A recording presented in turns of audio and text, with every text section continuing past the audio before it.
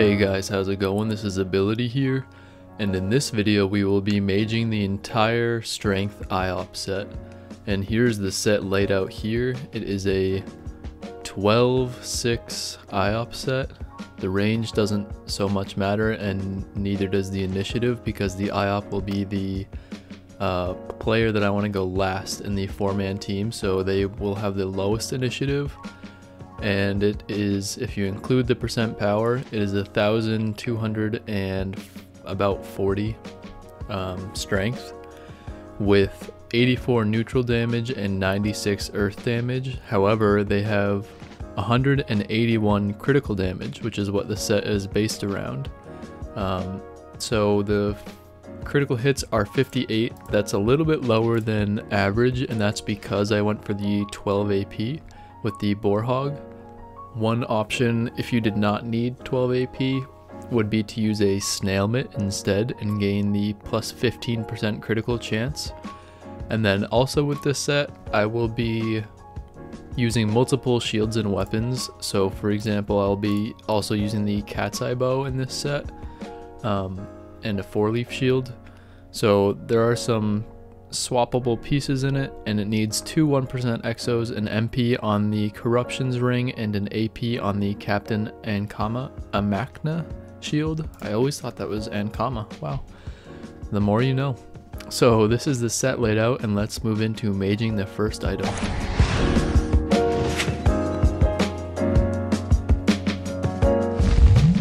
So for this Captain Amakna shield, I decided to AP exo it, and that's because there's not a better mage that I could put on it.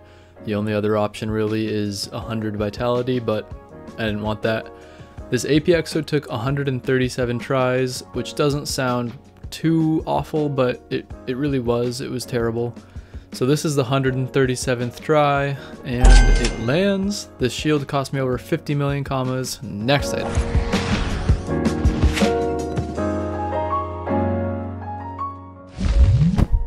So for this Hammerature, I decided to go for a critical damage Transcendence rune, because this item does not naturally give critical damage, and the crit damage Transcendence runes are very powerful.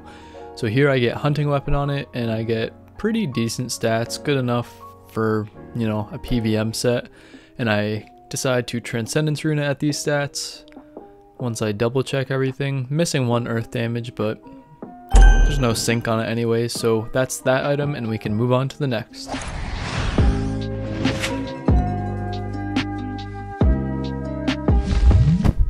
So on this Bleeding Heart amulet, I decided to go for a spell damage Exomage, and that is because the Iop is going to be wearing at times a melee set, and at other times a range set, so spell damage makes the most sense. I get 5 tries, the 5th one lands finally, and the AP crits back. Low wisdom, but next item.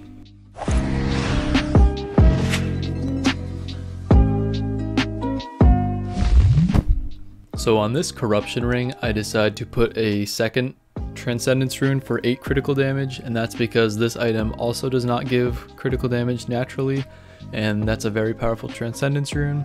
So here I use the range sync to get a 100% perfect stats ring. The range crits back, and I am double checking. I realize it's 100% perfect, but still I hesitate on putting the Transcendence rune. This is just a habit of mine. I always hesitate, so the ring came out beautiful. I'm so happy with that one, and we can move on to the next item.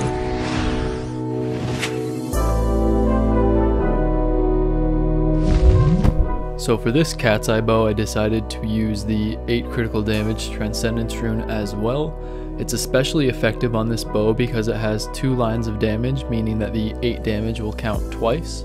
So before I Transcendence rune this bow, I want to make sure to have Hunting Weapon on it, and their range has dropped. I have fixed it up, and I still have a few tries at Hunting Weapon. The second one lands right there, and I'm just going to check over the stats and make sure everything looks good. I managed to get the stats pretty decent with just the range drop. I even kept the pushback damage up, which I'm happy with. So now it's time to Transcendence rune it. And that's the bow there, and we can move on to the next item.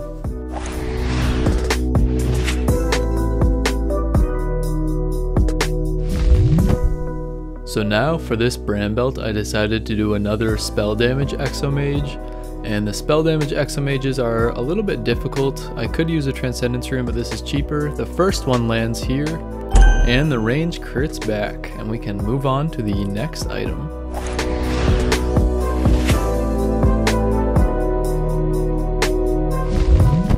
So these Boots of the Bleeding Heart are very special to me because these are the boots that I saved Aspen Sap on twice during the Almanacs event. So I don't care how hard these are to mage, I will never get mad at them. But here I actually crit the spell damage 1%, which is pretty lucky. And the damages are all perfect. The range crits back, and we can now move on to the next item.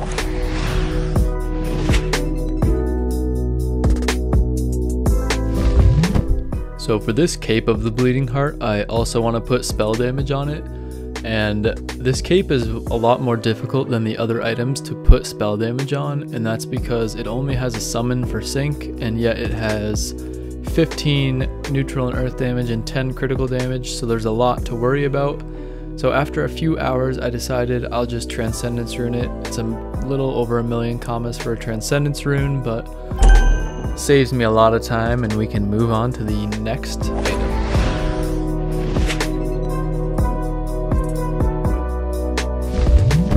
So these Turtleonia horns are even more difficult to put spell damage on. I tried for a few hours to do it without a Transcendence Rune, and it was slow going and painful, so I decided let's use a Transcendence Rune. And here the stats are decent, however I risk a paw strength and it doesn't land. But then I decide let's try again, and it does land. This hat is extremely hard to get to good stats with perfect damage, so I'm happy with it. I Transcendence Rune it there, and we can now move on to the last item.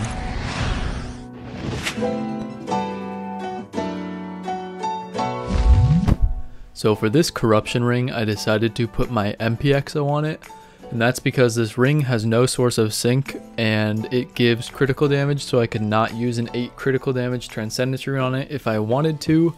So I go for MP on it instead. It took 65 tries, which isn't too bad. I wanted to get perfect damage, but it's just too hard on this ring. And there the 65th rune lands, and that completes the Str Iop set. So now we're going to go to the Astrub Dojo and do a little bit of a damage test.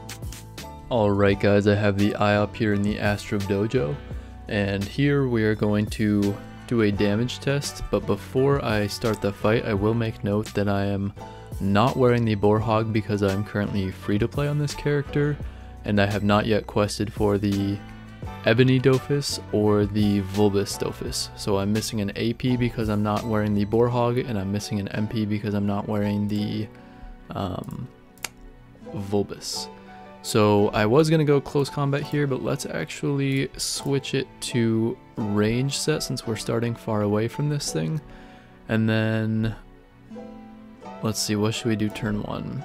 Turn 1, power, accumulation, weapon skill, and destructive sword once.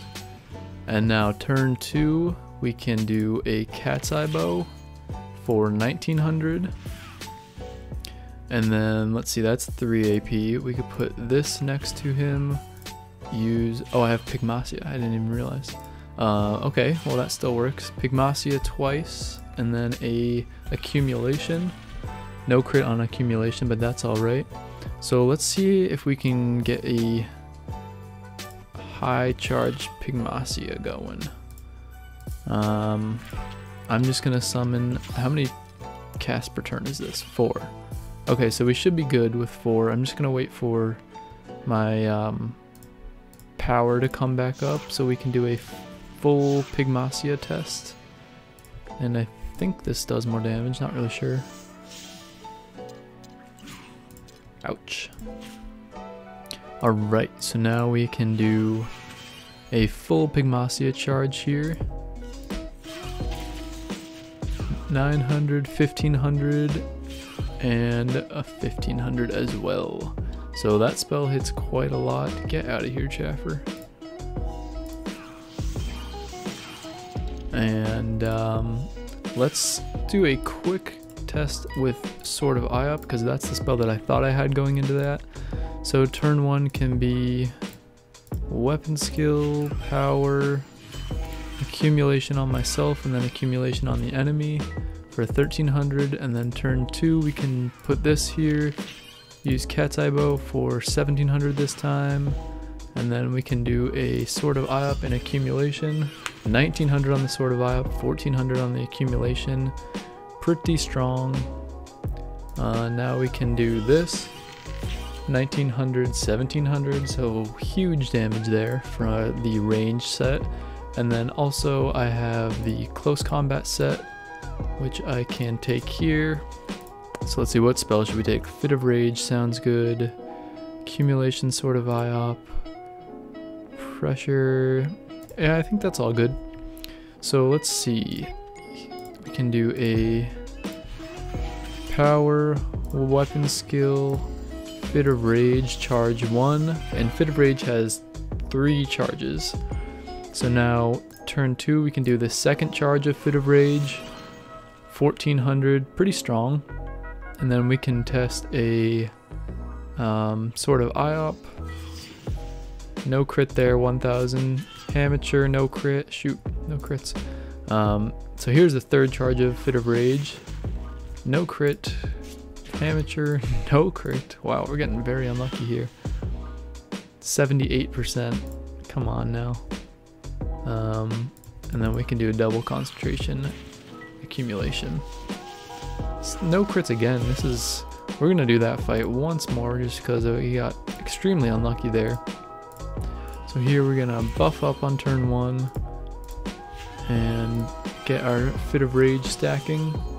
So 1k first charge Fit of Rage, second turn, no crit, amateur 2k, that's pretty nice. So let's see, accumulation versus 2 concentrations.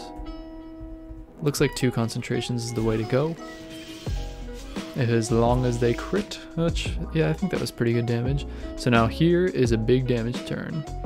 So 2100 amateur, Fit of Rage, 2k, and then we still have 7 AP, so we could do an accumulation 1500 and then 2 900 concentrations, which is just unreal damage.